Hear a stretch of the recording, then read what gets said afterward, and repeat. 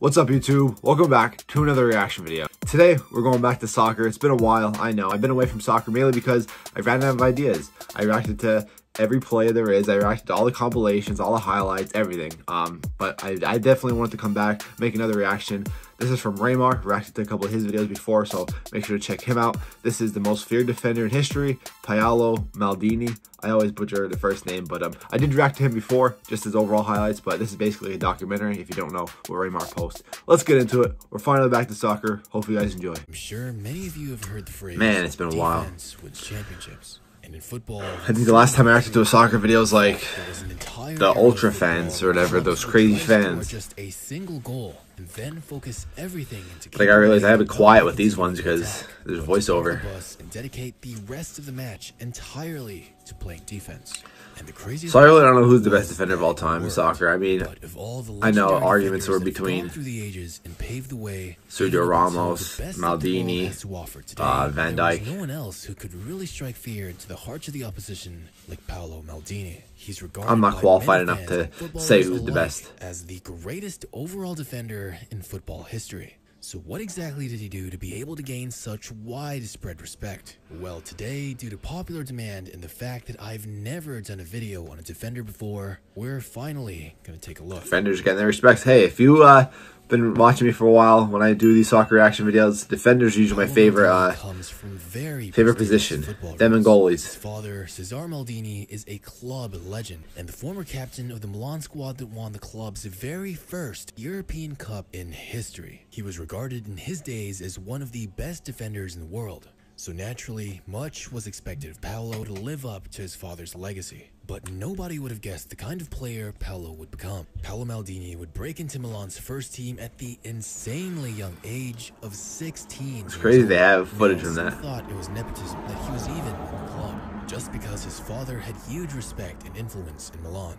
But Cesar Maldini was not kidding when he talked about his son's incredible potential and skill at such an early age. At just 17 years old, he was added into AC Milan's starting 11, playing as a fullback, and as a teenager, Maldini was forced to immediately play against the best footballers, playing at what was then the most competitive football league in the world. And this was an AC Milan squad that was serious about trying to build a footballing dynasty, slowly making their way to becoming one of the most feared clubs in world football. And to have a 17-year-old starting at a position where mistakes would lead to losses, in a league where defense was the most important aspect of the game, was completely unheard of, showing you just how legitimate Paolo Maldini really was. His skill set was perfect for the position. Many people think that tackling is the most important skill a defender can have, but in the words of Paolo Maldini, I never thought about that. If I have to make a tackle, then I have already made a mistake. Right. Defensive intelligence involves so much more. Maldini was a master at anticipating the movements of attacking players, as well as having amazing timing to make the right interceptions. He made sure his positioning, anticipation, great pass. Love seeing the ball control also of defenders. The very first option to take. And this was strange because back then, defending was, in a big part, a very physical rule, especially in the way that Serie A played. So the intellectual and tactical part of it wasn't really a priority for the defenders of his era. It was always reacting to the attacker instead of forcing them to react to you, or being proactive in anticipating the attack. But make no mistake, when Paolo Maldini did have to be physical, he was absolutely great. Oh, that's weird. Let me just... Yeah, much better. You guessed it, this video was sponsored by no other than NordVPN. Respect for change my location Raymar. I'll keep the ad. Global servers and to access the internet as if I was actually there. Nord is also the fastest VPN on the market, so you'll never have to worry about help him get some money.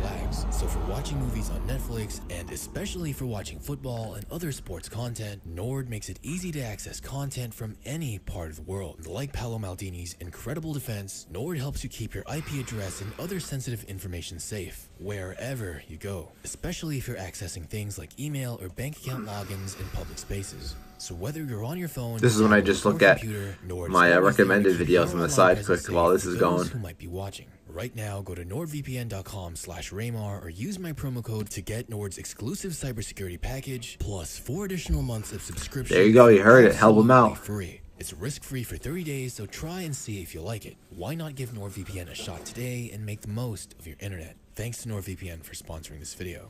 I wish I could get some sponsors going. Hey, that's something I gotta go after, but I gotta get my subscribers up, so please subscribe if you're watching this video. It'll help me out greatly. Maldini already had a big frame and was much more physically developed than many players at his age. As a teenager, the man would already lay out and body full-grown men. You can't even hate on it because he was never viewed as a dirty player. His aggressive tackles would always get the ball. Being aggressive and being dirty is two different things. We know that. In his entire 25-year career. I love the aggressive players, but the dirty players who try to hurt people, no. Really what threw opposing players off. And maybe the best aspect of his tackling skills was how well he timed his challenges. Maldini knew when to back up and give space and when to go in strong for the recovery. Just when you don't know he's coming, he's there. Secrets into his technique by looking at the attacker's body language. Whether it be putting their heads down, turning their back, or having made a bad touch, Maldini would use a variety of tactics depending on what the opposition is currently giving him. And you'll see exactly what I mean as you watch more and more highlights of his defense. But Maldini's greatest skill set on the defensive end was by far his ability to mark opponents and force them to react to his movement. You already know that Maldini was a beast when he went for the tackles, but his defense was so good that again, it wasn't all that necessary. Sir Alex Ferguson once said, Maldini went through the entire 90 minutes without tackling. That is an art, and he is the master of it. In one-on-one situations, Maldini knew how to force his opponent to go where he wanted and stuck with his man, giving the opposing players as few options as possible on where and how to attack. He'd use subtle contact with his arms to put attacking players off balance without making it too obvious, while also using his body as a barrier and still knowing how to dictate the pace of his opponent. And if Maldini was ever beat, the man was a very agile defender as well. He had decent pace but incredible reaction speed for his position. His lateral movement especially helped him defend well against pacey players that I do miss reacting to off dribble speed to beat their defenders. And the like player highlights like this, like legends for the first time. If I could go back in life, that was a good time in life. Reacting to those videos, getting thousands of views, you know, interacting with people in the comments. It was a good time. But when you run out of ideas, your viewership starts to go down, which happened to me. Probably the best overall defender of all time. You know, I'd rather I'm more of quality over quantity. Skilled player for his position. He was incredibly calm and composed, never having a look of panic on his face. So I only react to good videos, not, you know what I mean, just a bunch of stuff that nobody really cares about. That's why I stopped reacting to soccer videos. In fact, in the words of Ronaldinho himself, Maldini was one of the best defenders in Champions League history. But what's so impressive about him is that when he was on the ball, he didn't look like a defender, but an elegant midfielder. Coming from one of the most skilled footballers of all time is surely a compliment to Maldini's ability. Like I could have been posting, I could have posted soccer videos every day if I wanted to, but they'd be terrible videos. I try looking at stuff all the time about what to react to, and it just can't find anything. This one though caught my eye, so wanted to check it out. Even the best and most skilled players didn't look forward to being defended by Maldini. Zlatan Ibrahimovic has once said Maldini was the I always thought it was called Zlatan, not Zlatan. He had everything. He was a complete defender who was strong, intelligent, and an excellent man marker. And if you know Zlatan, he rarely ever gives anyone praise, especially defenders. Maldini even made it hard to attack for a guy as big as Zlatan was. And when he was still a youngster in AC Milan, Maldini even battled it out with the late, great Diego Maradona. Jeez. And he was holding his own. Although very physical, you had to give respect to the young boy who was giving 110% into making it as difficult as possible. You get an opportunity like that, the greatest footballers in history to do their thing on the attack. Most young men defending Maradona, although he was out of his prime, would have still struggled greatly. But Maldini was up to the challenge and did a very good job doing so. But easily the best player we can use to gauge just how good a prime Paolo Maldini really was at defending is no other than Ronaldo. I'm sure many of you are aware of how insanely good Ronaldo was. Reacted to R9 a couple times on this channel. Striker. And this was a prime Ronaldo before all the injuries and weight gain, at the most fit he's ever been in his career. He had the pace, strength, amazing touch, and godlike dribbling skills with the ability to put the ball in the back of the net in any way you could possibly think of. However, Paolo Maldini was Ronaldo's kryptonite.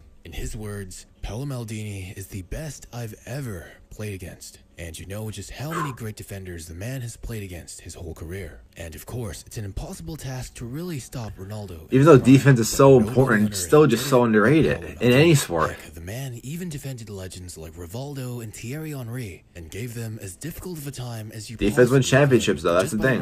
You can score as much points as you could, but if you can't stop points, well, that doesn't really matter. They were just average footballers. That's how good his defense really was. The man was a defensive wall, and every opponent knew what they were about to get when they played against him. Because another part of Maldini's career was his level of consistency throughout those years. And throughout the later part of his career, you can still see Paolo Maldini giving his all to play defense. Even against a young Cristiano Ronaldo, although his legs weren't what they used to be, Maldini still had the fire, intensity, and passion to defend. Throughout his nearly a quarter of a century career with AC Milan, Paolo Maldini has done it all and shown the footballing world what it means to be the foundation of your squad. His leadership, ability, and composure has seen him achieve every accolade you could want as a defender for your club. He's won 7 Serie A titles, 4 Italian Super Cups, 5 European Cups / Champions League titles, and 5 UEFA Super Cups. The President's not a Hall of Fame, though, for soccer. Not that I know of. Voting in 1994 and in 2003. One of the few times a defender has ever made it in the last few decades, and certainly one of the only defenders to be nominated more than once. And although Maldini came close to winning the World Cup in 1994 and the Euro in 2000, he decided to prematurely retire from international football, which is a shame because he would have definitely been included in Italy's 2006 World Cup winning squad, and they probably would have had an even easier time with him on the pitch. But overall, I don't think anyone else in football is regarded as the best in their position of all time, more than Paolo Maldini was. Yes, Milan was definitely a dynasty back then, and I've already talked about them in another video, but as talented as they were on their attack and midfield, they would not have been nearly as successful without their defense. And overall, Maldini was the biggest part of that defense towards nearly 3 decades that he's defended the club. And like they always say, it's defense that wins championships. Maybe he is the best of all time then. Guys, let me know where you rank as defender in the list of all-time great defenders. Also, if you have any other video recommendations, let me know in the comments below as well. If you enjoyed, leave a like as it really is the best way to support the channel. And make sure you subscribe and turn those notification bells on for more videos like this every week. Also, shout out to everyone that's been begging me to make a video on a defender. But anyways, thank you guys for all the love and support. Well, that was Maldini. Hope you guys enjoyed. I'm glad to be reacting to soccer again, or football. I call it soccer here because football I call American football. Anyway, who cares? That was a problem when I first started reacting to these videos. Everyone used to hate that I called soccer. I'm going to continue to call it soccer because people call it soccer here in America. Who cares? It's not a big deal. People call American football egg ball. I don't care if people call it egg ball. It's whatever. Just call it whatever you want. Anyway, great defender, great video, great content creator in Raymar. Make sure to check out his channel. Hope you guys enjoyed, though. If you guys did, make sure to leave a like. Subscribe to my channel. Please help me get to 7,000 subscribers. It would be greatly appreciated. I've been at a plateau lately, just trying to get some subscribers. We really appreciate it. I'm out. Peace.